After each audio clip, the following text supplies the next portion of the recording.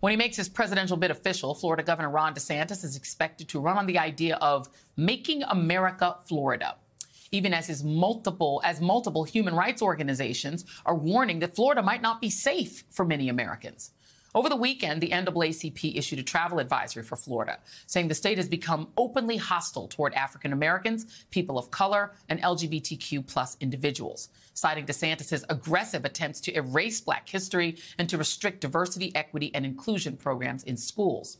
The move comes as the League of United Latin American Citizens, LULAC, and the gay rights advocacy group Equality Florida have also issued travel advisories for the state, referencing DeSantis' draconian anti-immigrant and anti-LGBTQ laws, including Don't Say Gay. Joining me now is Leon Russell, chairman of the NAACP Board of Directors. He previously served as the president of the NAACP Florida State Conference of Branches.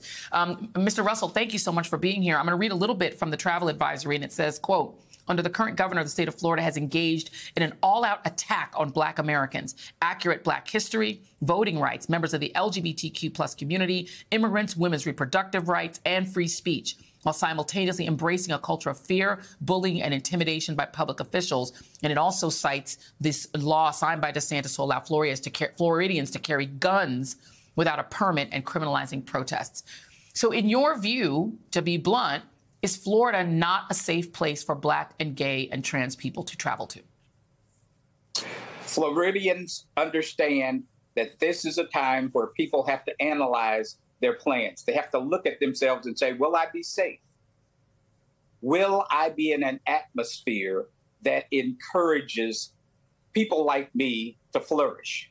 And so what we're saying in our advisory is, yes, it's time for you to analyze your situation and determine if it's time for you to visit Florida, if you're safe in Florida.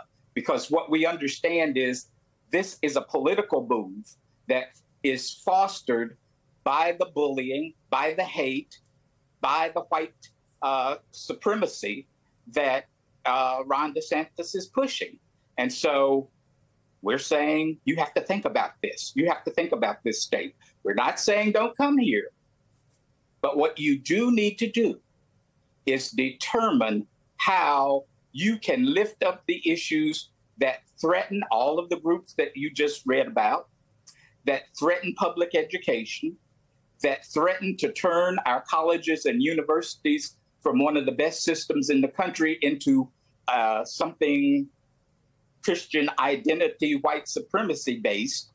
What you have to look at this. And when you come, we're saying, be careful about what you choose.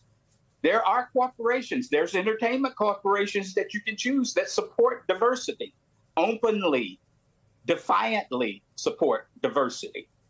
So there's a place for you. But there may be others who haven't spoken about this, and you need to be careful who you patronize.